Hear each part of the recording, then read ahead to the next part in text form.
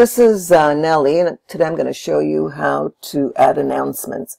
Announcements is a block. There are many blocks, but you won't be able to see them, or anything for that matter, and you won't be able to add a new topic, okay, unless you click on Turn Editing On.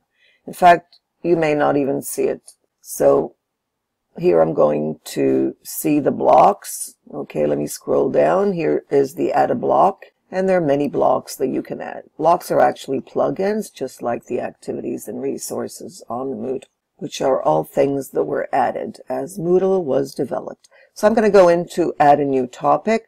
I'd like to invite the participants. This is the announcement. So live, right, okay, it's coming up. Live online invitation, okay, and then I'm going to open this up. There are only 2 rows, so I can have 3 rows and everything here, and then I'm going to actually say something, and then I'm going to there's the meeting, but I'm going to say some more things, and then I can pin it, which I am going to do because it's important. The meeting is tomorrow. And then I'm going to send with no editing. I'm going to delay because I want to make some edits before I send it off. But I just wanted to show you that here it is. This one's also pinned, so I'm going to unpin it. Notice here, unpin, so that I can have only one pinned.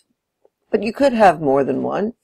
So that was the first meeting. Let me go back to announcements. I'm going from right to left, and there's my announcement. This is the way it's going to go out, but I'm going to edit so I can make some